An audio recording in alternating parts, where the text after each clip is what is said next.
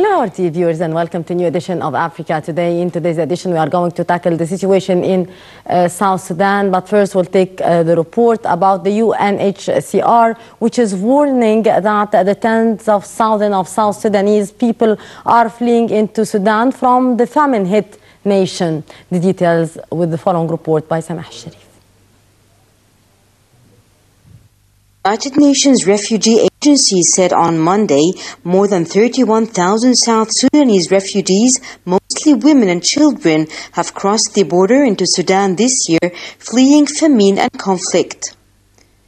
The UN declared famine last week in parts of South Sudan's Unity State, with about 5.5 million people expected to have no reliable source of food by July.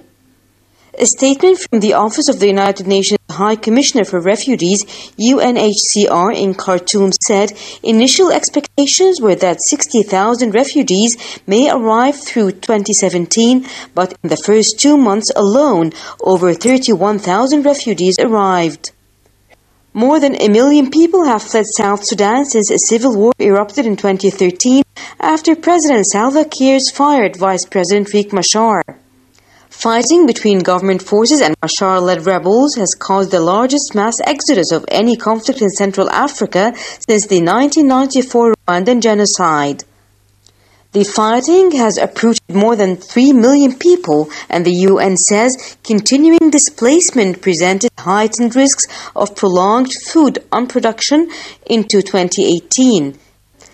South Sudan is rich in oil resources, but 6 years after secession from neighboring Sudan, there are only 200 kilometers of paved roads in a nation with an area of 619,745 square kilometers. And Morocco on Sunday announced the withdrawal of its forces from a UN buffer zone in the disputed Western Sahara territory where for months they had been in a standoff with the troops from the Polisario independence movement. The details follow.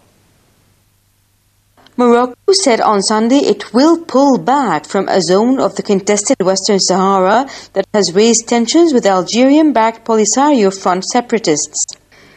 The Foreign Ministry said in a statement the Kingdom of Morocco will proceed with a unilateral withdrawal from the zone. It said the decision was taken by King Mohammed VI at the request of UN Secretary General Antonio Guterres. It also said Rabat now hopes the Secretary General's intervention will allow a return to the previous situation in the zone concerned, keep its status intact, allow the flow of normal road traffic, and thus safeguard the ceasefire. In a telephone call to Guterres on Friday, the king called on the United Nations to take urgent measures to end provocation by the Polisario Front, threatening a 1991 ceasefire. Morocco insists that the former Spanish colony is an integral part of its kingdom, but the Polisario is demanding a referendum on self-determination. The two sides fought for control of the Western Sahara from 1974 to 1991, with Rabat gaining control of the territory before the UN-brokered ceasefire took effect.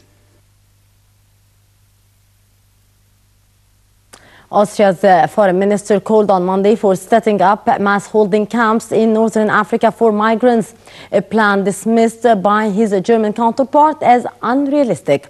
The German minister on his first trip to Austria as foreign minister was blunt on rejecting his counterpart's vision of creating mass migrant centers in countries like Libya or Sudan.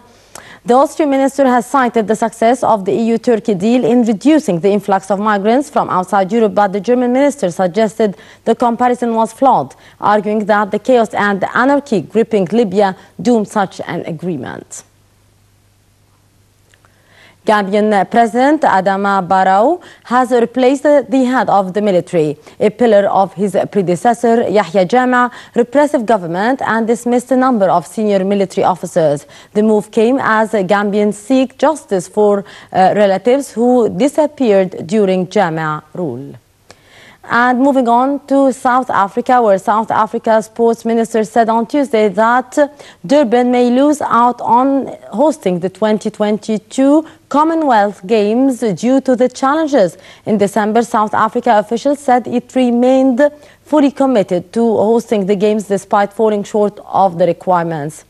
Durban was the only city with confirmed bid after Edmonton in Canada withdrew in last February. And Gambians are seeking justice for relatives who disappeared during the rule of former President Yahya Jammeh, who fled into exile in Equatorial Guinea.